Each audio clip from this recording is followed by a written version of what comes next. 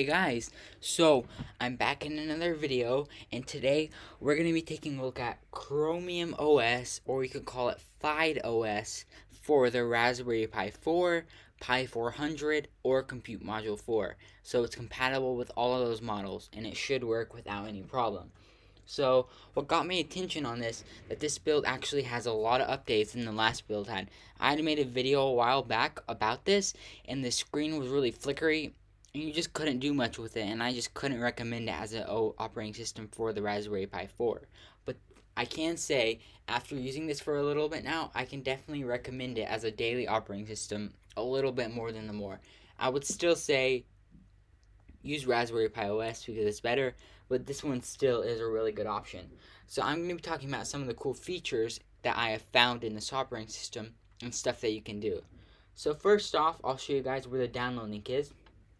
This will be linked in the description. All you have to do is go over to this website and you download this image from their GitHub page and flash it with Etcher or Raspberry Pi Imager. But you see, it's Chromium OS for the Raspberry Pi 4, 3, 3B+, 4B, and Pi 400. So it has all those things.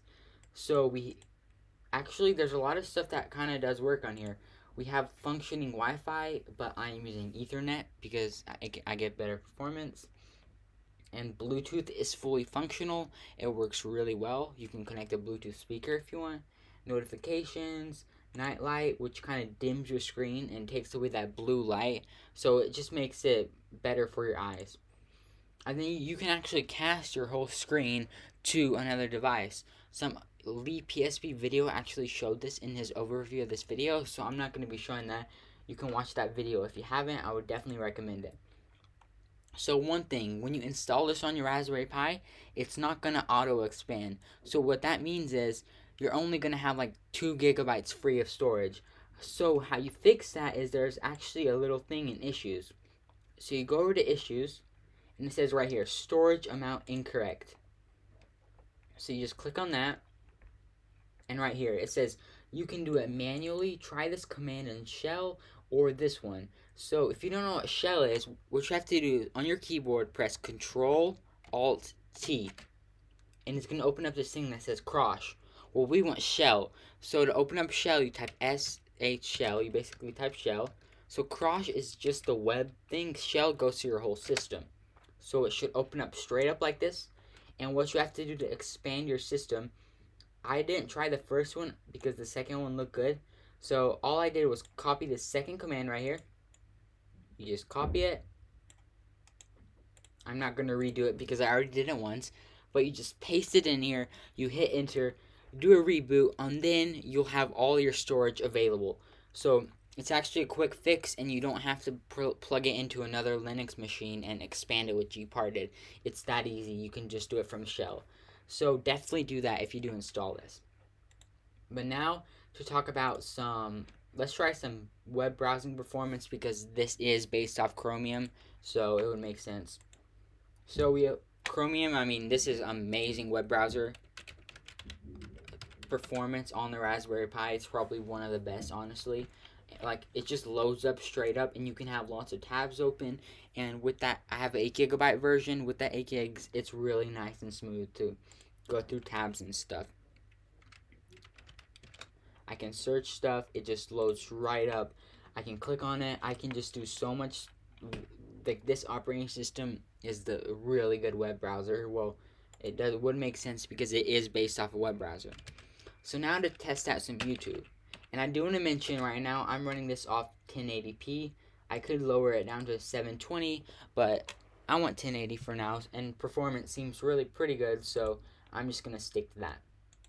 Let's try some YouTube performance, and I've heard that it's really good from other YouTubers and stuff, so let's see if it actually is that good. So here's Big Buck Bunny, and let's see how many FPS, frame rates we're going to get.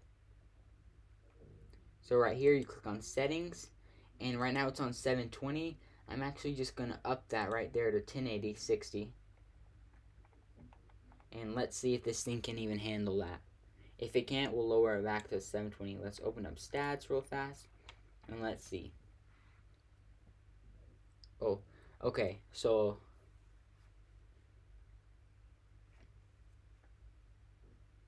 keeps on getting stuck a little bit. It might be. Yeah, 1080 is a little still. It's a little hard. If we lower that thing to 720, it should be the smooth spot. Anyway, on any operating system on the Pi, like the Pi4 can handle 720 really well. You see, I mean, it's running this thing awesome. So I would definitely recommend for YouTube, just stick with 720. I know 1080 does look a little better, but it's just not going to work as well on the Pi4. 720, 720 is good. So YouTube is pretty good. That's a really nice feature. Like I said, web browsing is amazing on here. And yeah, so right now I want to talk about something that I was happy to see on here that wasn't on the other builds. This Linux beta. So what this does, this is on normal Chromebooks too, but it allows you to run and install some Linux software using the terminal. So how this works is it actually creates like a VM on your system with like this. So it is a bit slower than your system, obviously, because it's kind of virtualizing it, which is understandable. And it installs a Debian version on your Raspberry Pi 4. But so I just clicked on install, it downloaded the required files, and then ran it, basically. So now let's go over there and test it. But one thing to mention, when you install that, it installs a terminal for you in this file called Linux apps. So we can open up our terminal. It takes a minute to launch, and then we have our Linux terminal here, and you can do anything basically that you can on a normal Linux terminal. So it's really useful to have on your system. Like I just said sudo apt update, and you see it's going to the Debian file. So I have some upgrades I can do, but I don't need that right now. But let's say I already installed NailFetch, so let's test it out. Like I said, it's Debian. We have the Debian logo. And you can, from here, we can see that this is ARJ64, so we're running a 64-bit system, which is kind of cool. And we have our kernel, our uptime, packages, shell, resolution. So it's kind of cool to have this Linux terminal in here. Now to talk about the software side. What software did I install in here with Linux? Well, I tried some stuff, and I do gotta say, some stuff works and some stuff doesn't. For example, I wanted to install Gparted, so you launch it, and then it just closes like that. So another thing I tried was to launch it from the terminal with sudo gparted. But you see it tries to launch it, and then it just gives an error and stops. So not everything is going to work as it does on Raspberry Pi OS. And then some other stuff we could try out. I did install Firefox. So it's kind of funny to be running a different browser on an operating system that is based off Chromium. I mean, this thing is nowhere as good as Chromium. I wouldn't really recommend you installing it. It's just for the fact that you can do it. That's why I did it, basically. But, I mean, if you're really a Chromium hater, this can work. It's not as fast and smooth as Chromium whatsoever. But it is usable, and it is cool to see on here. I mean, there's no reason to even like compare them because Chromium just destroys it in the performance. I have to say, it's just like it's nowhere as good. But it's cool to see. This is a 64-bit Linux image or app on a Raspberry Pi 4, which is kind of cool. So let's just close out of there for now, and we can try something else. Do you want to close your tabs? Yes, I do. Okay, so it's a bit slow, you see, because it is, like, virtualizing it, basically. And then, what else? I tried Pi Apps. That was just a total fail. That was just kind of to be funny and see if it would work. That doesn't work. So, I was able to get Raspberry Pi Imager up and running on here. I was kind of surprised, honestly. So, how did I do this? Because it's not in the repos. So, you actually go to this website. I'll link in the description. And you can download a ARM64 deb file for it. And then actually they also have this another thing. So it's in my download. You see it's the ARM64.deb. You can actually just right click and install with Linux. So if you have any debs that you want to install, you can actually install it this easy with doing it like that. Another cool thing, when you install Linux, you get this folder in your system called Linux Files. You can launch that, and all your files that you're going to save and do stuff like that, it's going to save it into this folder called Linux Files. So that was just kind of some stuff that I found out that's cool on this. Everything works. I mean, it's version 1.5, the latest Raspberry Pi imager. Another thing that I tried to get working, simple screen recorder. So you see, it does launch, and I mean, in my testings, it works pretty well, honestly. So this is the way to record your screen. It's just sudo apt install simple screen recorder, and bam, it works. So it's actually kind of fun to play around with this thing and see what stuff is working and what stuff is not. Like, I could install sudo apt install Figlet, which just like echoes what you're writing in big letters. But I mean, it just goes straight to the repos and it installs it. You see? I mean, it works. We have a Linux terminal on our Raspberry Pi running Chromium OS. It's just kind of a cool concept to see this working this well. And when you leave it, it's going to give you this warning and say, are you sure that you want to leave? And I'm just going to say yes. But yeah.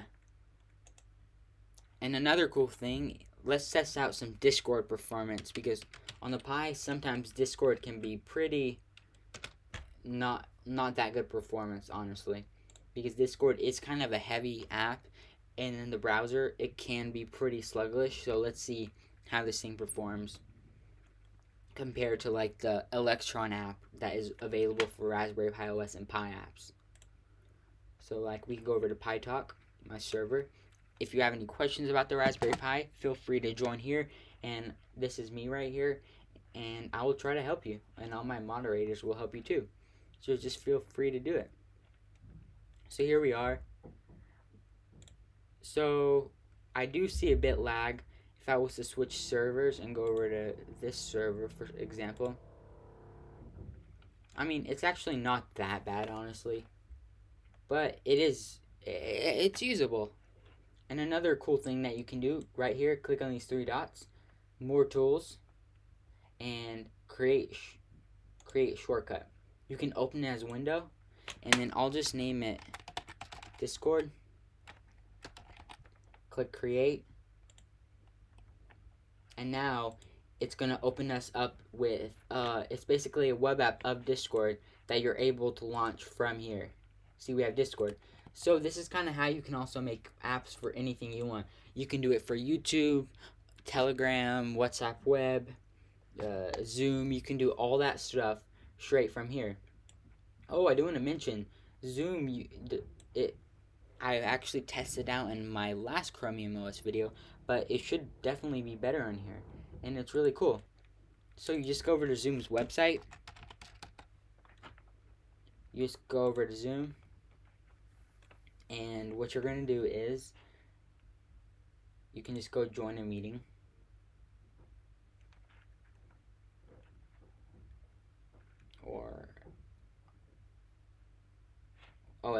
We have to go over here to download.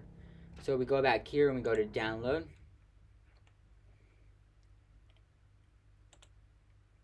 And you click download and it opens up the Chrome web store.